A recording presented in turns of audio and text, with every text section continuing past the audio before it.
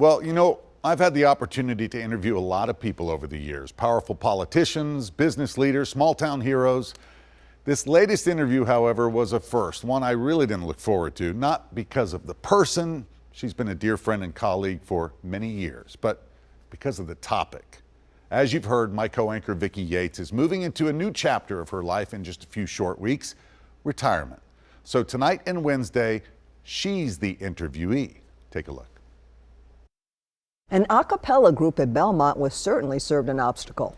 But today, they are living proof of why you shouldn't give up. As the saying goes, the days are long, but the years are fast.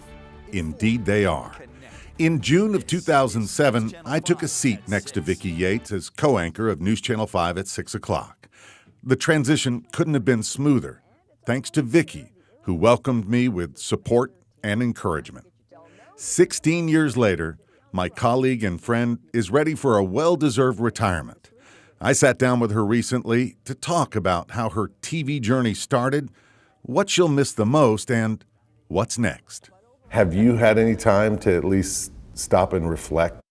Sometimes at night when I'm home, I'll think, wow, I'm going to be here. I'm going to be watching somebody else do the news. But there's a part of me that just really is looking forward to it. I get signs that, yeah, this is when you're supposed to go. This is it. How did you know? How did you finally make the decision? I felt that I was ready to try different things. I love what I do. I love school patrol. I love anchoring. I love all of it. I love the people here. But there was something that said, you know what, there are other things you can do. There are things that I really want to do. I want to travel. I want to see my grandkids. There are just numerous things. Her two young granddaughters are no doubt looking forward to more time with their Gigi and vice versa. Having grandkids is like, it's the best. And I tell everybody, if you have grandkids, it doesn't get much better. Vicki grew up in Detroit and went to Michigan State University, where surprisingly, journalism was not her first career choice. It was advertising. I've always wanted to write. That's what I wanted to do. I thought if I can get a job or a career where I can write creatively or any other way, that's what I want to do. When advertising didn't click, journalism came calling. We had our own newscasts at school, and things just started clicking. I was given an internship at WJIM TV. She dove into the news business despite a big emotional obstacle, a lack of self-confidence. I was a very insecure child in that I always thought everybody could do things better than I could. And major stage fright. She recalls the trauma of having to read a Bible passage in church on Easter Sunday when she was a young girl. And I just thought, I'm going to die if I have to stand up in front of a crowd. Oh yeah, I was like, oh no, this is it. This is my last day on earth because I'm going to mess this up.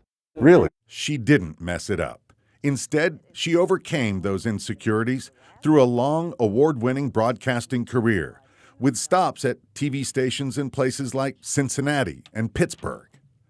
Then, in the spring of 1990, Nashville and News Channel 5. No, the longest I'd worked anywhere was 5 years in Pittsburgh. And so I thought, okay, I'll work here another 5 years, and then I'll move on somewhere else. But 5 years turned into 10, 15, 20, and now 33 years, a remarkable run in a city that's seen a remarkable transformation. Think about then and you think about now, Nashville. A different place? I tell people it's a completely different place. I mean, seriously, I even drive around now and I think, what used to be there? Because it's not there anymore. What is here is her heart. With a demanding career, Vicki raised 3 children on her own, all of whom are now successful adults. She humbly deflects praise, though, instead giving much credit to Nashville's family-friendly environment. This is where I was supposed to be. I'll be honest, there was a lot of praying going on, that I'm making the right moves, that my kids are doing fine, and it was just something that was important to me, was to raise my kids in a great atmosphere. Where I live, people were very friendly, my kids went to a good school. She's always appreciated Nashville, and for more than 30 years, she's shown it, eagerly volunteering for community events and supporting nonprofits. this is our neighborhood. I mean, Nashville is our neighborhood, and you have to be involved. You can't just go home every night and just say, meh, you know what, I've done what I had to do. I did my 8 hours at work, I'm going home. It's like an out-of-body experience. Well, is it strange for you? It really is. Well, we got more coming up Wednesday. We're going to have a little fun, talk about some other things. You're a great interviewer, though. Yeah, it was a lot of fun. It was a lot of fun. Bittersweet, Yeah. but So easy to interview. I don't know about that, but stage fright, really? oh yeah, big time. It's like if you were going to drop dead, reading the Bible to a Reading bunch the of people at church is the way to do it. Like, how do you not? Straight to heaven. Jesus is like, come on, girl. Come We're on, just let's going to go." take this down.